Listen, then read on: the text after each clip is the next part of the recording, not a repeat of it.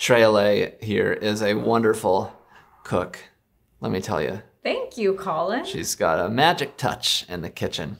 On a special night, we get to eat steaks. I'm not gonna lie, we kind of go all out. Do we go all out? We invest in nice steaks. We do. And we put them in the sous vide machine. Well, that's French. Takes like hours to make, and you fry it up at the end, and it sizzles. You char the outside a bit, and it is amazing.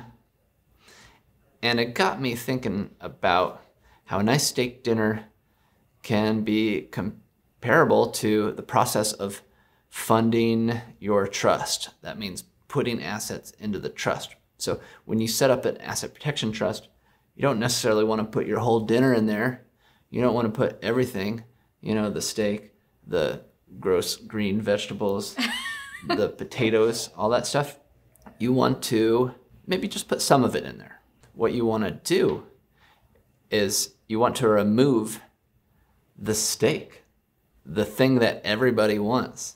Everybody wants to get their teeth on that meat, right? More so than the Brussels sprouts or the potatoes, right? So the idea is you're taking the steak off the plate, putting that asset into your trust. So a steak, asset-wise, would be like a brokerage account, cash, liquid assets.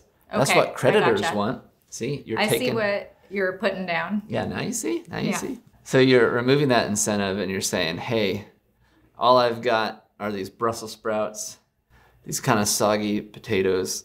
I have never made a soggy potato. But the steak's gone. You can't get that steak. So, you know, do what you want.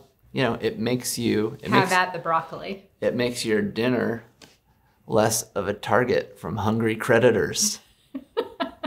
Asset protection metaphor number 792? I think so, yeah. When you're thinking of your asset protection strategy, you got to figure out what that steak is and whether you can take it off the plate. And once that is taken care of, you'll be ready for dessert. What's dessert, Shreya? I know what the dessert is. It's the peace of mind. Oh, I was going to say chocolate chip cookies, but it is. No. It's the peace of mind. The dessert is the peace of mind knowing that nobody's going to come eat your steak.